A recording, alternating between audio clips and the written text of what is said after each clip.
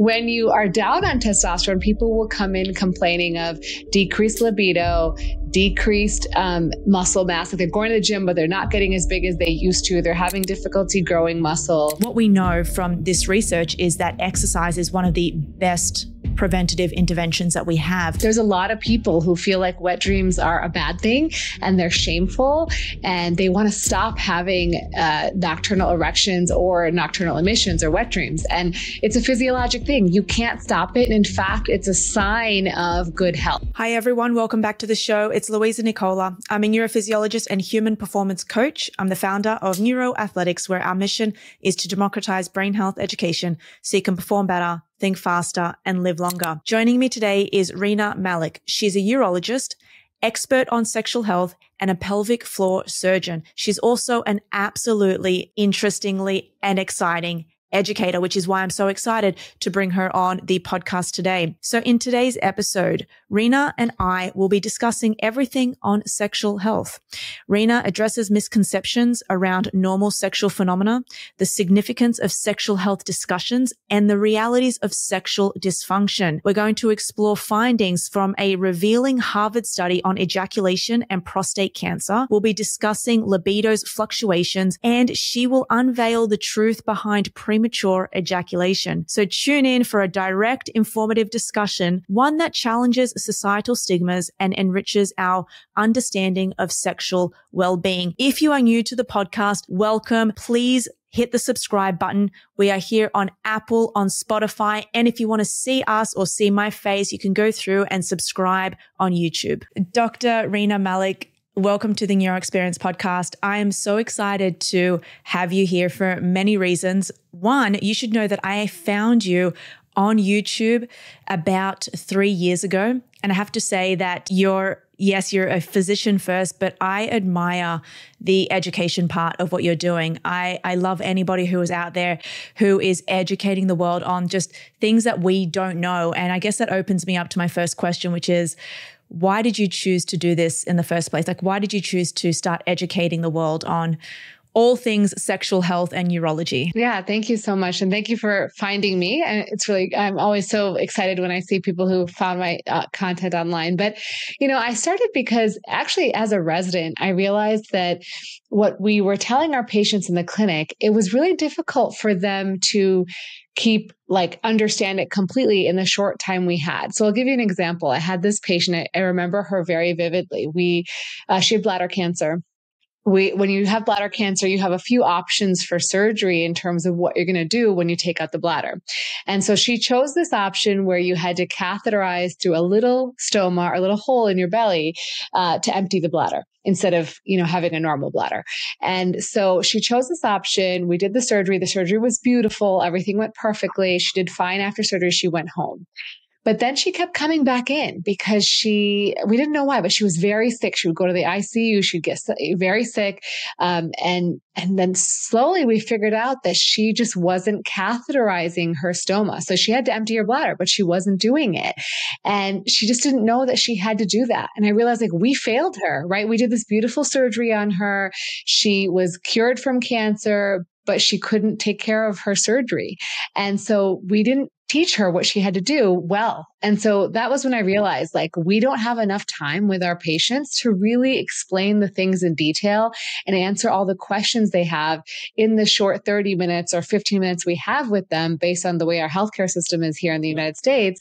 And so, that was sort of a moment for me where I got passionate about health literacy and realizing that is a huge part of how our patients do after surgery is how well their outcomes are and how happy they are and satisfied they are with the surgery they had. And so it became this space where I realized I was doing research in the area. I was learning more, and I realized video was one of the most impactful ways to really teach people. And so I just said, you know what? I could do research. I could get a grant, spend 5 years doing research, and then finally finish the research and then have to disseminate it around the world or around the country and hopefully have success, or I could just start making content. And so I just started, and I didn't know what I was doing. I didn't know what I was going to talk about except for urology. And so I just tried a whole bunch of different things and realized that there was this big lack of knowledge about sexual health. And so I went there and I kept making content in the areas that people wanted to know. So I listened to my audience and I made that content that I knew they would like and that they wanted to learn about. And it's been transformative for me, and not only for me, but my viewers. And I think it's been a wonderful journey, but I'm very grateful to be on it. Yeah, you've definitely amassed quite a following. And that reminds me of a time when I was working in neurology. I was working in clinical practice and I was just doing brain scan after brain scan after brain scan. And I was mainly looking for early onset Alzheimer's disease. And we came across one patient who I actually speak about quite openly a lot because she's the one that changed my life. And I remember we actually had to send her in and do a CSF. Like she had to take to see if she's got any amyloid in her cerebral spinal fluid. We had to do some MRIs. And when we got the MRIs back, we saw that she indeed had Alzheimer's disease. And I remember sitting down with her and asking her, just tracking history, like, how did this happen? And what we know from this research is that exercise is one of the best preventative interventions that we have. And she actually said that when I asked her about her exercise, she said, I'm not really doing anything. I walk, but I asked her why she's not actually training. And she said, I never knew this. She said, I would ask my doctor a lot, like, what do I have to be doing? And he told me I just need to be walking. And that was the light bulb moment for me when it comes to patient education, because there is just so many people who still don't understand actually what exercise is and what it means for health and performance and staving off, neurodegenerative diseases. So I definitely am on par with that with you. But a question I have is there anything that you've come across in all of your teachings that you think that a lot of people assume this, but they don't really know the truth? For example, I've heard you speak about wet dreams, meaning that a lot of people think maybe that's abnormal, or morning erections may be abnormal or normal. Like, what are some of the things that have deemed us in society as abnormal, but you think are normal? Yeah, I mean, there's so many, but you brought up a good one. So I don't know if it's as big of an issue in the United States, but definitely around the world, there's a lot of people who feel like wet dreams are a bad thing and they're shameful and they want to stop having nocturnal erections or nocturnal emissions or wet dreams. And it's a physiologic thing. You can't stop it. And in fact, it's a sign of good health, right? It's a sign that your penis is getting good nerve function, good blood flow, and that it's functioning normally. Women have them too. We have clitoral tumescence. Our clitoris goes through tumescence throughout the night and relaxes all throughout the night. So it's a normal physiologic function. Men just can see it more visibly. And so I think that's one big major one. But another one is on masturbation. And I think that there's a lot of negative connotation around masturbation, but it is self-pleasure and it is when done, for the purposes of pleasure and is completely safe and not harmful, right? I think a lot of people forget that many people don't have partners and the only way they're going to experience pleasure is by themselves. And as long as you're not doing it to the detriment of your life, meaning you're choosing masturbation over doing other things like hanging out with friends or family or your partner, or you're choosing it over actually being intimate with your partner, that it's really okay to masturbate and enjoy pleasure. It's not going to harm you. It's not going to make you less of a man or less of a woman. There's no evidence to suggest that abstaining from masturbation is going to increase your testosterone in any measurable way. And so if abstaining makes you feel good, by all means, go ahead. There are spiritual reasons why people abstain, and that's fine. And they do achieve, benefits from that. But ultimately, I think it's really a misnomer that it's a bad thing. So abstaining from masturbation is not healthy in any way. Well, like I said, there are spiritual benefits for some people. They feel like they're able to focus or concentrate. Again, these are subjective things. They're not scientific. There's no evidence that abstaining from ejaculation, whether it's through masturbation or through sex, is actually going to benefit you in any meaningful way, at least from an evidence-based scientific perspective. And so I think a lot of people try it because they think they're going to get some sort of higher level of performance or maybe higher level of testosterone. And again, there's no evidence, and there's actually evidence to disprove those things in the scientific literature.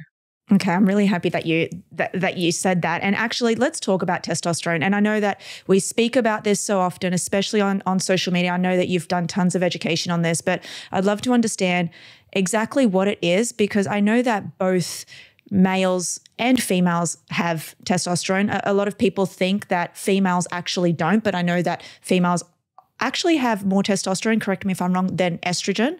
So let's talk about what testosterone is and how we can increase it in males and naturally, and also what is testosterone in terms of female health. Yeah. So testosterone is simply a sex hormone, right? It's something that gives signals around our body, and we have androgen receptors. Both men and women have androgen receptors all over their bodies. So it is beneficial for libido. That's traditionally what people discuss of it. It's obviously important for sperm production in men. But in terms of like, what are the big benefits that people talk about? Libido is one. Mood is another one. So it can help with mood because we have androgen receptors in our brain. It can help with bone health because we have androgen receptors in our bone. It can help with muscle growth. So when you lose testosterone, it becomes more difficult to grow muscle and easier to get fat or easier to get fat. And so ultimately, when you when you are down on testosterone, people will come in complaining of decreased libido, decreased muscle mass. Like they're going to the gym, but they're not getting as big as they used to. They're having difficulty growing muscle. They're maybe depressed. They might be having issues with erections. Now, erectile dysfunction is very complicated. So it's not as simple as it's just hormonal. It's very few percentage of men, around 3 to 6%, that have just hormonal ED, meaning they may have some component of it, but that's not the only thing that's going on. And so ultimately, and like brain fog is another one, and fatigue. And so it can affect you in so many different ways for both men and women. So women will often experience a decline in testosterone, similar as men have a decline in testosterone as they age.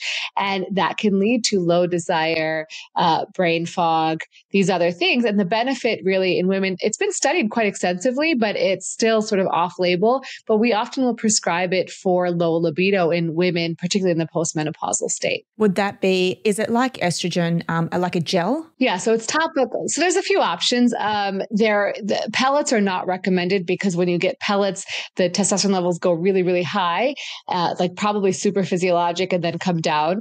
So generally we don't recommend pellets, but there are people who place them. You can get injectable forms, but it's, the dose is 1/10 of the dose that a man gets. So it's really, it's difficult to get that dosing. Typically what we recommend, the most common thing, is a topical gel. And so what you'll say is you'll take the male dose, right? And you put it in one of those little syringes, like the ones you used to, if you have kids, like you give your kids medication in, and you give 1/10 of the dose. So if a guy gets 5 mLs, you're getting, 0.5 mLs once a day. You rub it on the back of your calf or your thigh, and once a day. And then we see how your symptoms improve over the first month. And then we could also check testosterone, but the level checking is really just to make sure we're not going too high. It's really based on symptom improvement.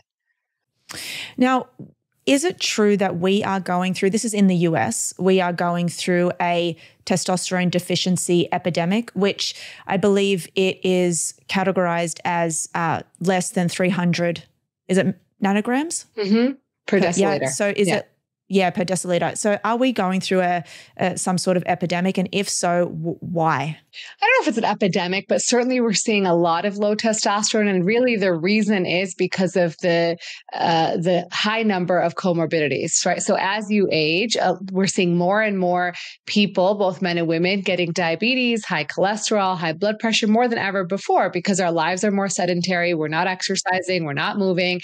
And those are the biggest contributors to low testosterone, right? So So if you have these other comorbidities, they're going to affect the ability of your body to produce testosterone. And so that's why the number one reason we're seeing it. Now you can say there's obviously other reasons too. So we are having more endocrine disrupting chemicals in the environment and microplastics that could affect our ability to produce testosterone. But ultimately, those are a little bit outside of our control. And like you can control, not drinking out of plastic water bottles and warming up food in glass plates, but like you can't control all of it. I mean, if you look at the urine studies of people, there's like 97% of people have some sort of endocrine disrupting chemical in their urine. So it's very common and it's ubiquitous. We're all exposed to it. It's just about the amount of exposure that you want to limit.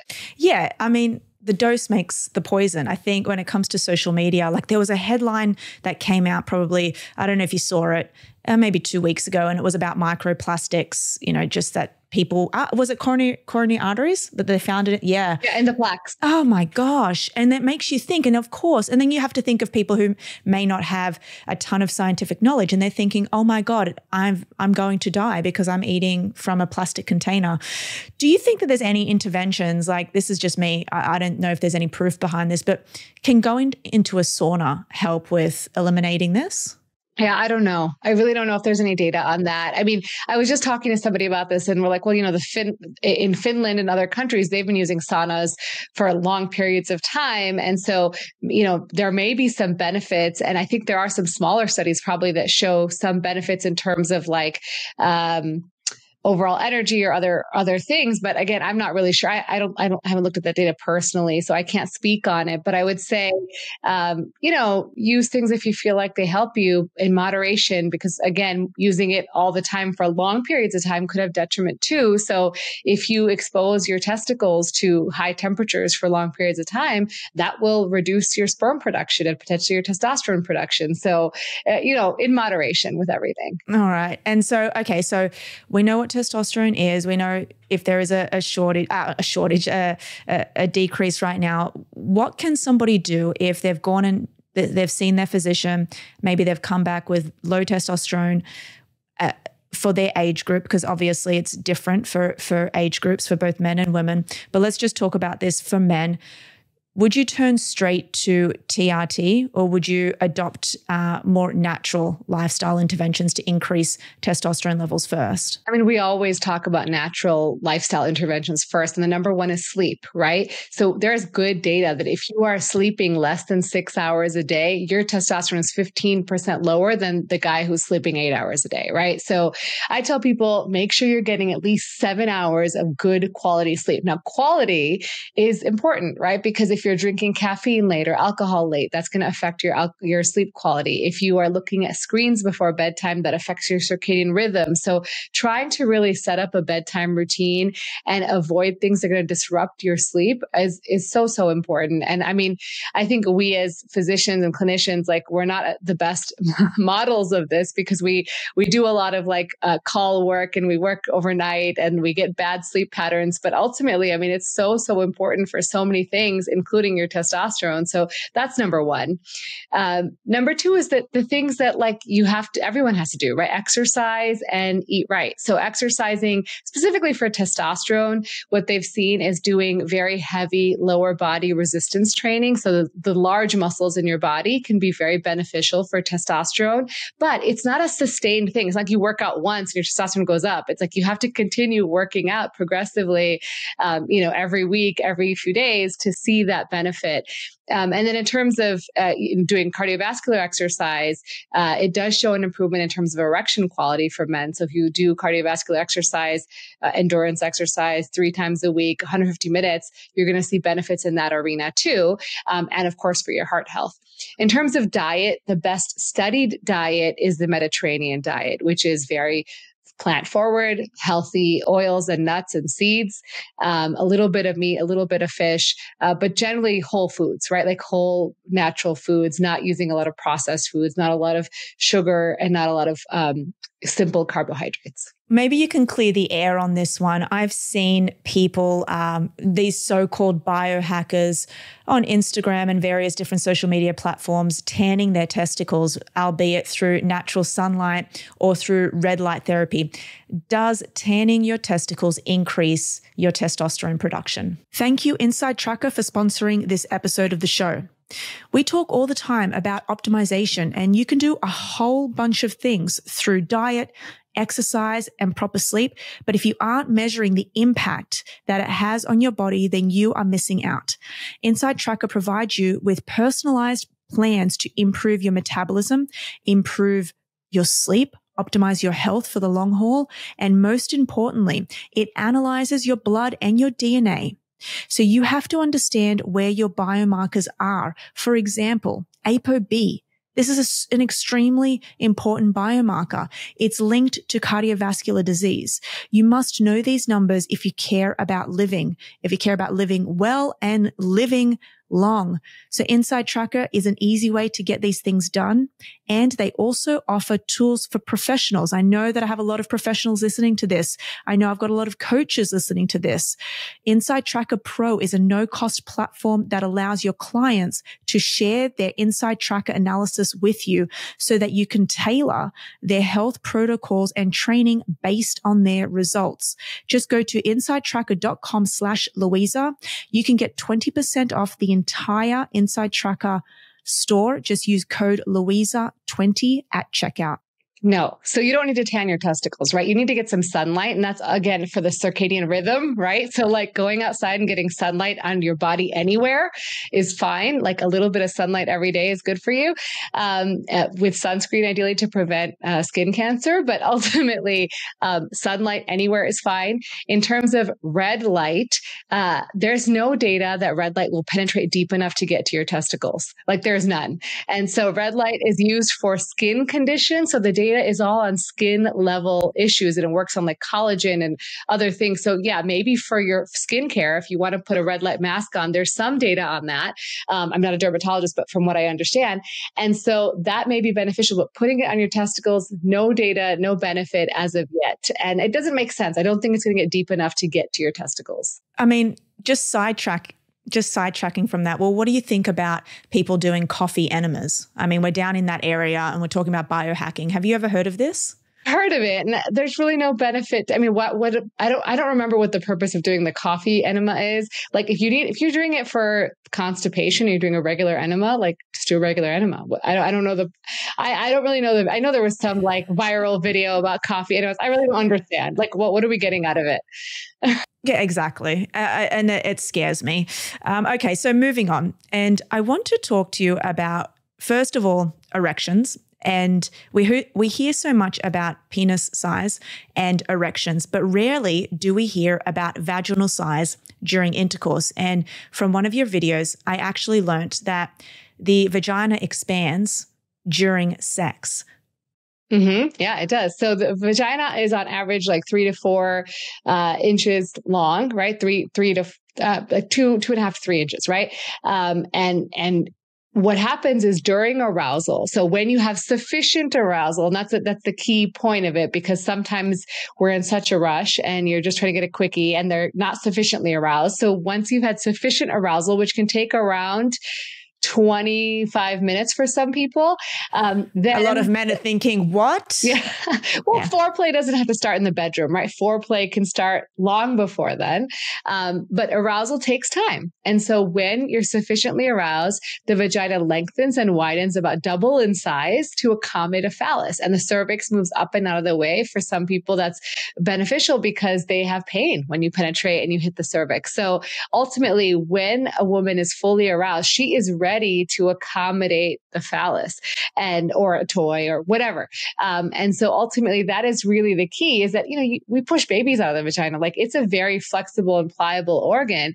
But it's not like the size that you see it when it's not aroused is not the size you see it when it is fully aroused. Well, that's like the penis size and erection. So what is the actual average length of a penis? Because I've actually heard of micro penises.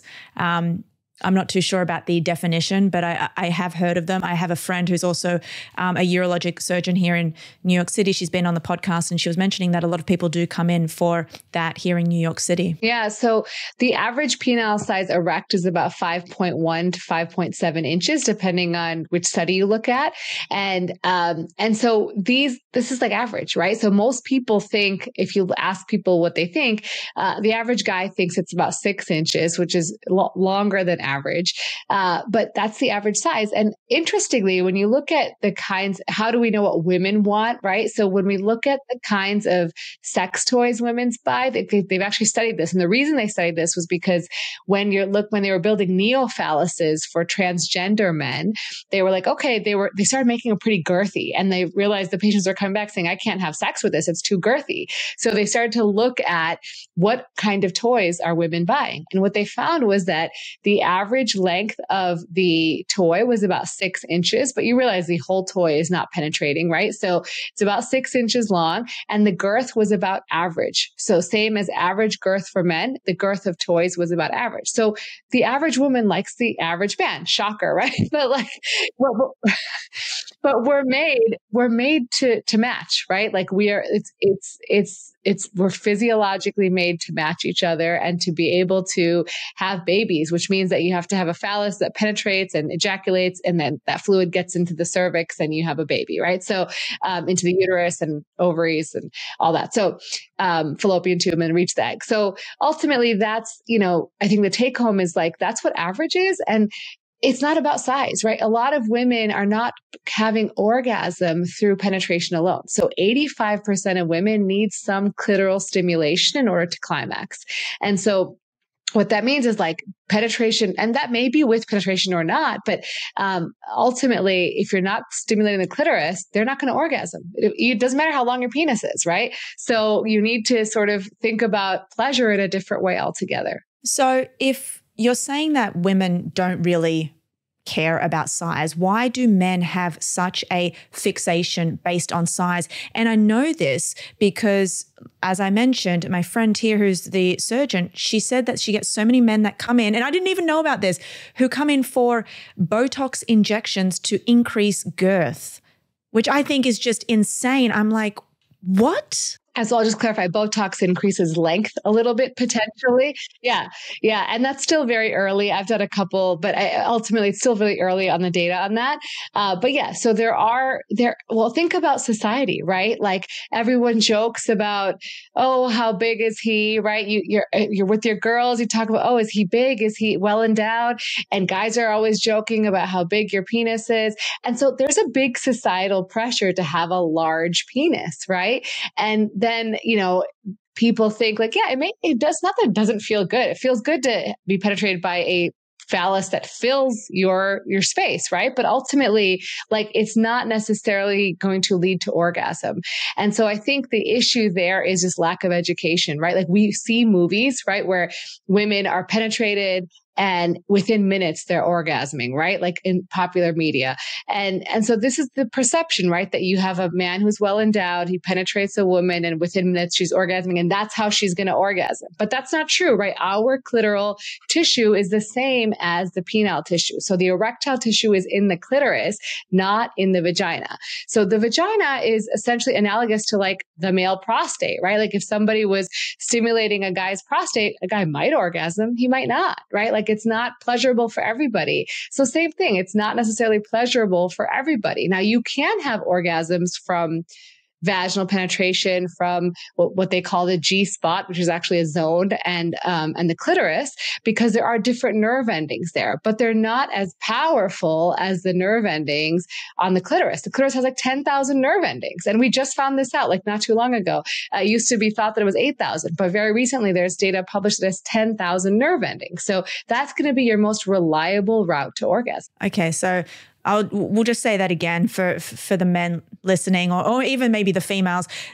Females have 10,000 nerve endings in their clitoris, which is the site of orgasm and pleasure. Okay, great. Now, I wanted to actually talk about sexual dysfunction.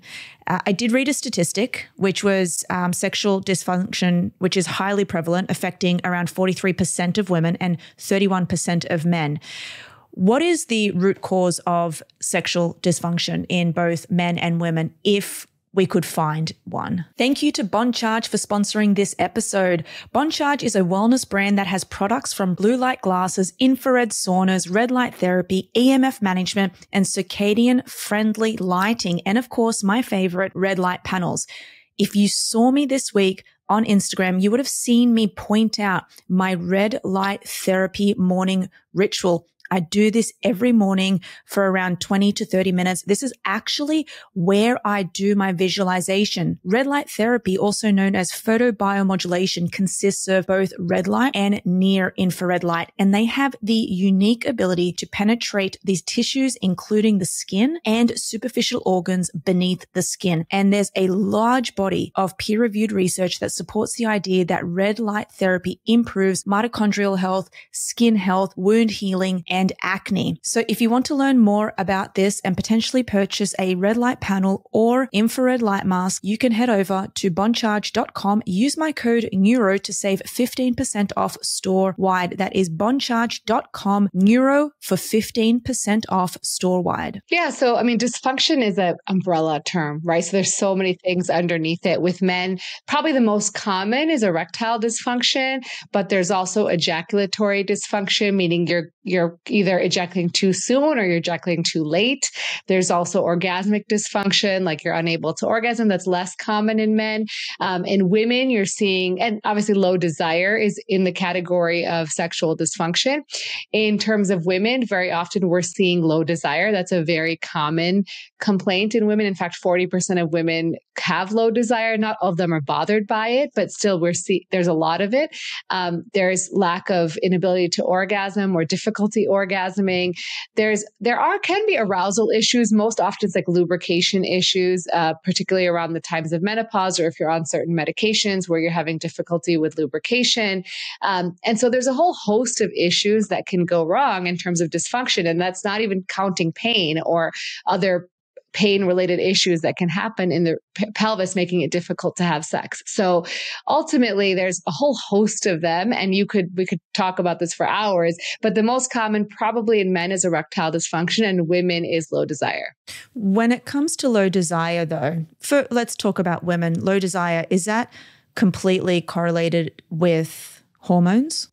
Yeah, so sometimes it is. So low desire is very multifactorial, and you have to look at it from like a biopsychosocial lens, right? So it is biologic in some cases, but there's also the psychological components to it, and then there's social components. Like what do you think your desire should be based on your environment, right? And so in terms of desire, very commonly we see there's two different kinds of desire. There's responsive desire. So desire that occurs after you initiate some form of intimacy, right? So that's more responsive, and that's actually normal and very common in women, particularly those who are in long-term relationships where it's not like you see your partner and you want to jump them immediately. That's spontaneous desire, right? Like you're just like sitting here and you're like, oh man, I really want to have sex.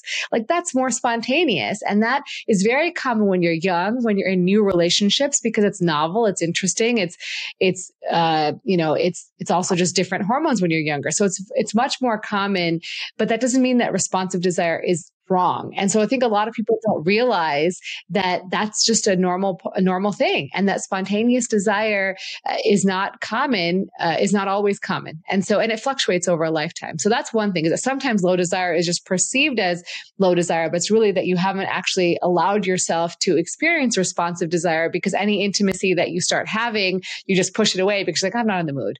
Right. And so that's one. Two is there are changes in your body through hormones, as you mentioned. And so what happens very often is, menopause is an event that's going to happen, right? Average age 51, but symptoms can start as early as 10 years before that, but probably more like 7 years. But symptoms can start as early as 10 years before menopause. And that can include changes in the vulva, which can be dryness or lack of lubrication. Your labia minora can actually shrink and resorb. The clitoris, the the urethra can shorten, so you get a lot more urinary tract infections. And so there can be a whole host of changes that can occur that can make arousal more difficult. And that can then lead to low desire, right? Because you're like, I'm not getting lubricated. Does it feel as good when we have sex because it's uncomfortable? And so that can lead to low desire. Anything that's causing you discomfort sexually can lead to low desire, right? So there's that as well. And then, there's a whole host of things as women are, I think people underestimate stress, right? Like as women are aging, particularly, right? Like you may be working full time, you may be taking care of children, you may be taking care of aging parents, and all those things does not lead to wanting to have desire, right? Like you're like, I'm so stressed and tired and busy and taking care of all these people. Like I don't really want to have sex right now. And so like, yeah, no pill or magical thing is going to fix the stress in your life, right? So like figuring out how you can minimize that or alleviate some of that or unburden some of that can be helpful. So there's like a whole host of things that can affect sleep. Again, is really important. If you're not getting adequate sleep and you're too tired, you're not going to want to have sex. So there's like a whole host of things that go into it. It's not just hormones. And so you have to look at it from a big picture. Yeah. I wonder if what just was going through my head then was, I wonder if this is the start of separation, the start of one person does have a high sex drive, the other partner doesn't, just due to stress, hormonal issues. And then because you mentioned the word spontaneous, and now you can feel spontaneity when you just go on Instagram, for example, and you're just flicking through, and then one thought leads to another. And maybe that's what ends up leading to either a separation or maybe infidelity, if you will.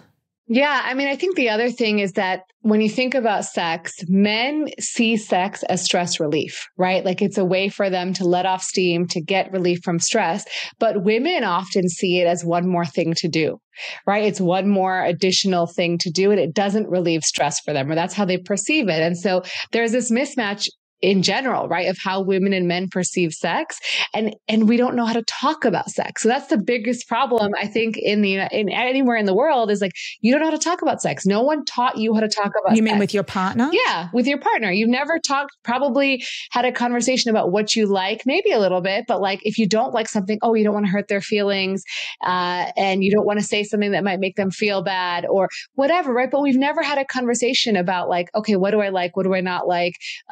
What can you do that makes me feel better? What can I do that makes you feel better? What is your goal? Like, how often do you want to have sex? And this is how often I want to have sex. And like, how can we meet in the middle? Like, no one talks about it, right? And then you can't, and then say you want to talk about it. You don't know how to start talking about it. And you say you want to find a sex therapist. Not everyone has access to that. So I think ultimately, if we were able to have open conversations about sex, I think our sex lives and the separation rate would go way down, because I think if you talked about these issues and dealt with them, it's all figure outable. Like you can figure it out, you can deal with it. So would you say that a sex therapist is something that many couples should do or get into? I think both couples should be, you can do it individually, but if you're both going to go, you should both be on board with it to sort of talk about your issues with sex. But ultimately, it starts with, I can tell you some of the basic things we tell people is, make time to reconnect. So actually schedule it into your calendar. And that doesn't mean like scheduling sex, but actually scheduling time for intimacy. So saying like, okay, this hour, we're going to actually promise to be intimate together. We're going to, not have our phones, not have our kids, not have anything else. And we're just going to be together. And if sex happens, great. And if it doesn't, it doesn't. But like, we're actually marking off time on our calendar to be together. And that is, think about when you were younger, you went on a date, right? And you were like super excited to go on that date all week. You were like, oh, I'm going to like wear this. I'm going to think about this. I'm going to shave my legs. I'm going to do whatever it is. Right. And you did all those things. And then you were like really excited and ready for the possibility of sex. And that was really exciting. And now, your partner's always there. So you're like, whatever. Yeah. I can have it whenever I want to. You look the same. Yeah. So you mentioned earlier, we were talking about testosterone and ejaculation, and I found a Harvard study, an 18-year-old Harvard study of nearly 30,000 health professionals determined that the risk of prostate cancer was reduced by 20% for men who ejaculated 21 times a month compared to men who ejaculated 4 to 7 times a month. How does 21 times a month of ejaculation lower the risk of prostate cancer by up to 20%? Yeah, so there's a couple thoughts there. And one is like the prostate stagnation hypothesis. So like if the fluids that the prostate is forming are not, actively cleared out regularly, then you may see that stagnation, that there's some buildup of, like reactive oxygen species or other things that may lead to transformation of cells. Again, this is just a hypothesis, not an accurate, we don't know for sure. But ultimately the thought is like, okay, if you clean the pipes regularly, you may be less likely to develop prostate cancer. Now, this is obviously a correlation, not causation, right? So we can't say for sure that if you ejaculate 21 times a month, you're not going to get prostate cancer. But, and the person who's ejaculating 21 times a month is probably different than the person who's ejaculating 4 times a month.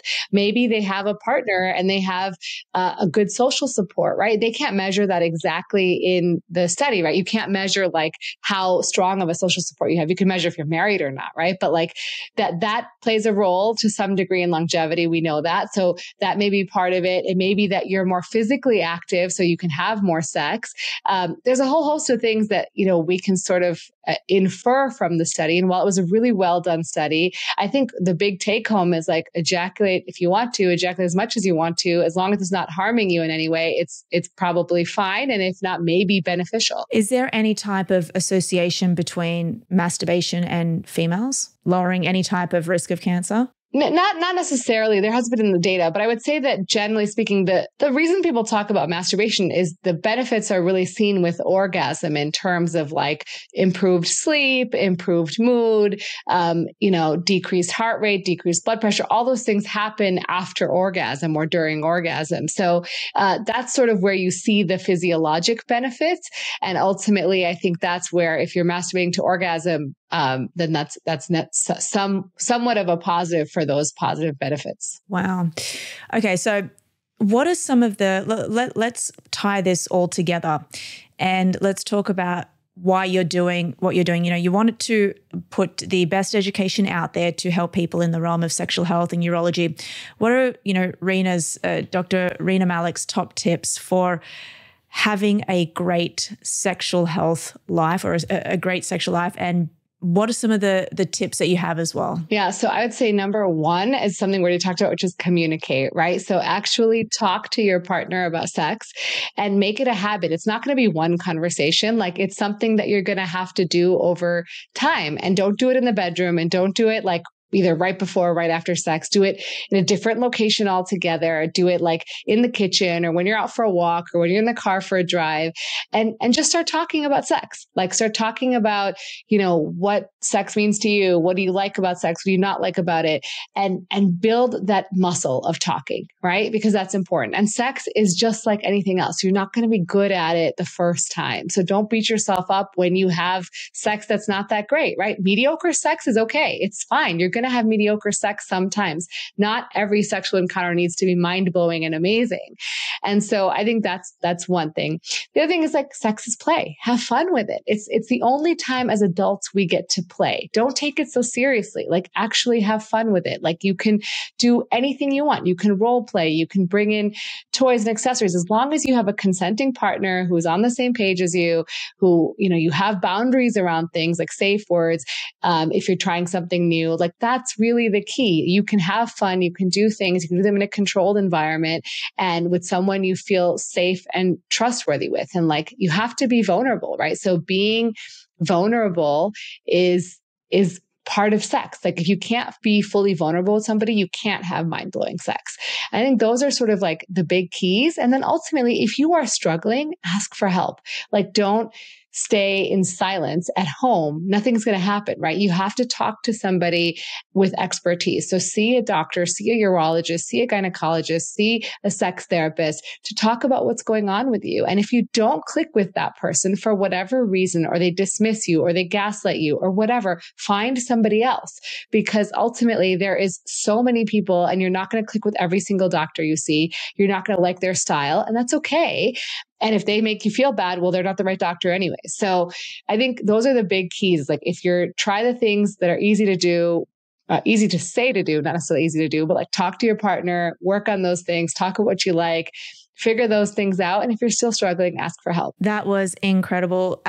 Where can we find you? I'm going to link your Instagram. I'm going to link your YouTube channel. Is there anywhere else that you want us to link to? Yeah, I mean, those are the big ones. You can find me on Facebook and TikTok as well, but really those are the big ones. So would love to see you guys there. My channel's Rena Malik MD. I also have a podcast called the Rena Malik MD podcast, which is, so it's relatively new. So if you want to check it out, would love to see you there. Thank you, Rena, for being part of the Neuro Experience podcast. Thank you.